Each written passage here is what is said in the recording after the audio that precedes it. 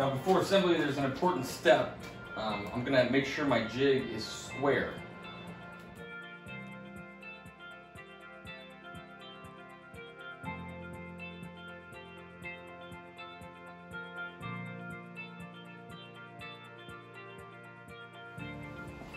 So this is what I was talking about with squaring up your jig.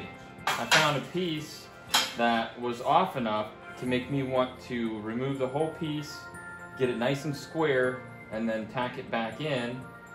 And what I'm doing is I'm using just one of the long tubes.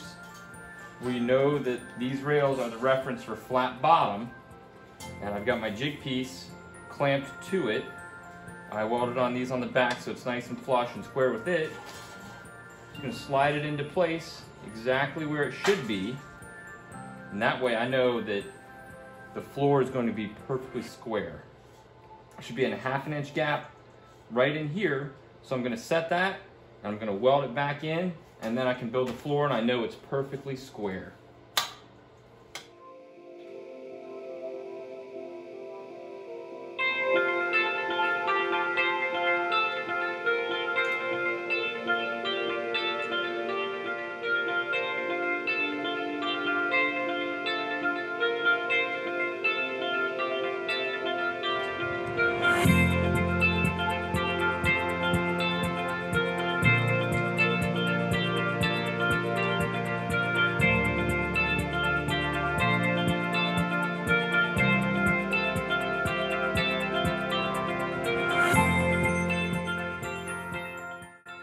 All right, the main floor is all welded up. I know you saw me with the hand file on the grinder, meticulously making every part fit. This is one of the primary parts of this. So it needs to be perfectly square, it needs to be fit up well, and it needs to be welded well, because everything attaches to this bar. Now you saw me flip it. Now when you're using a jig and you have it in the jig like that, the only way to make sure it's square is to flip it. That means the front and back aren't crooked. That means the side to side are perfectly in line. You saw me using clamps. I ended up welding these blocks onto the side instead of clamping them for that specific reason. I'm kind of a methodical guy, and that's kind of what it takes to build these, is that it's not a snap tight kit, it is a fabrication. So doing the floor first, learning how to make things square, along with meticulously fitting joints, not only gives you a good base to work from, but it also sets the tone and the standard for the rest of the pieces and how they're going to go on. All right, the next piece is the main roll bar or main hoop, and I purposely underbent this piece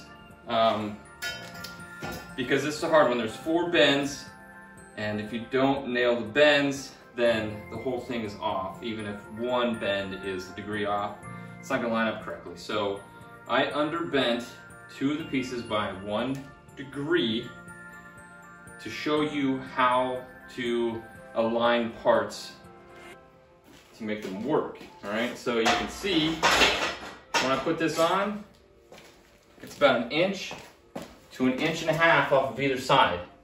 So if you're 1 to 2 degrees off, it can affect it at the bottom.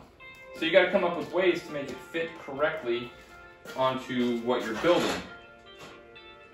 And I'll show you that.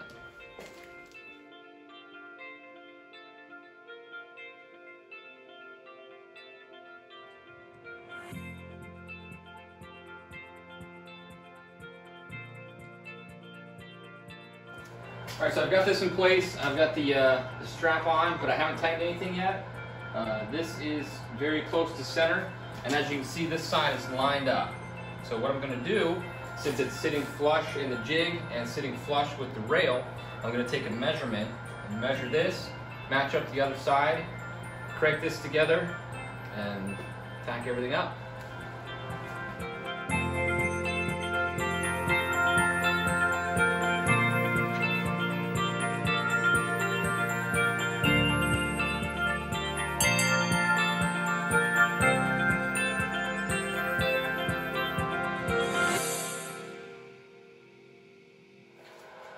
It's all squared up. The connection point to the side rails are equal distant from this front tube, but since this is a jig, you can use any point. The top is centered. It all took with some cargo straps and a little bit of dedication, and a tube that was not bent perfectly is now completely square on the assembly. All right, next on the list is the front windshield slash hood. I honestly have no idea what to name this, so that's the name it got. This was assembled in the previous one, and it just sits in there, gets centered up. Boom. All right, next up are the A-pillars. Now the way this goes in is this stays level, this stays centered, this stays centered. This joint goes right at the apex of this turn. So where this sits is where it gets tacked. And then you match the other side, check your cross members. Everything is just getting tacked. I welded the floor together because it's done. We're not gonna have to disassemble it to change anything. It's completely squared with the jig.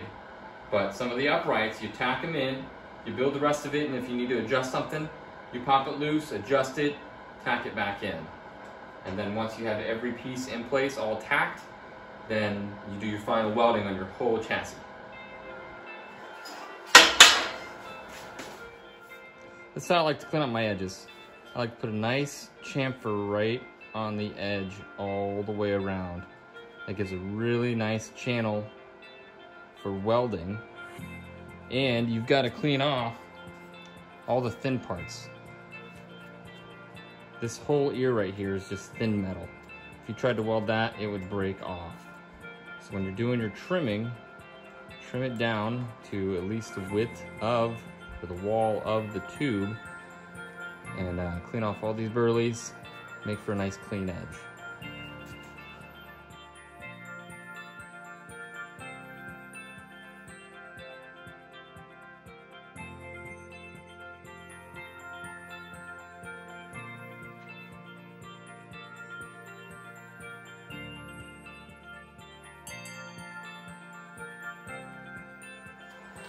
Now what I ended up doing to get these A-pillars in place, since I don't have anybody here to hold this for me, and I couldn't, my magnets wouldn't work because they would rotate out, is the picture shows that it clearly, this point mounts at the center of this bend, right?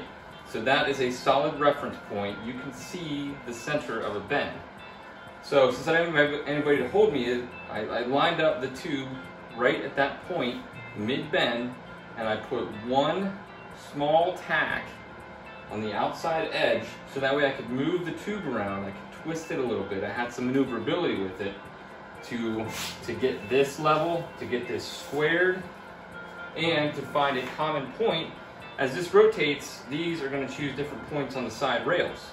So if this is square or centered, this is flat, this is straight and square, these are going to have the same point on the back because it all lines up. Now, something else you can do is use the cross members to align everything. The rear cross member goes just above, if you look at the picture, it goes just above, like at where this pipe or bend starts to go straight towards the roof, and this one sits at the center of the bend. So you put both those in place, you measure the angle of it from the ground, since we're working for a jig, and when that angle matches, it's in the right place. So if those 4 points line up and the angle is straight, then you put these pieces in the right place. It's that easy. I designed the chassis that way to make it easier for assembly. If the right is squared to the left and the cross member lines up, then the whole frame stays square. And the order of building reflects using those cross members to help align things. All right, if you look at the diagram and on your master parts list, part C44 is your main floor cross member. So this piece has an exact width between these two floor rails, and since you used the jig to assemble it, this piece will fit here, and since it's a cross member, it should fit snugly. But you can make a second one of these and trim it down a little tighter, shorter, and use it as a reference. So if you have 2 points across from each other, you can line it up, you could put a square on it, and if that's square where those 2 points meet, then the whole assembly is square.